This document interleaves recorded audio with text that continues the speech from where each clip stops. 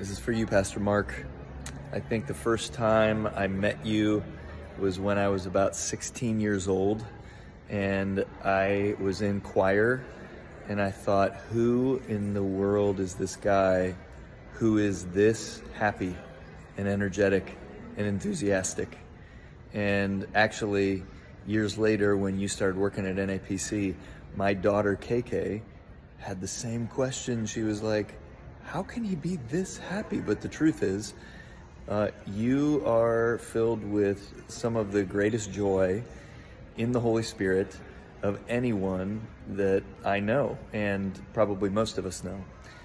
So Mark, it's been a wonderful 8 years of you serving on staff here at NAPC. You have done a phenomenal job, and we are all grateful to God for all the ways that you serve and love us and people who walk through those doors. Praise God for you, brother. Thanks for your faithful service.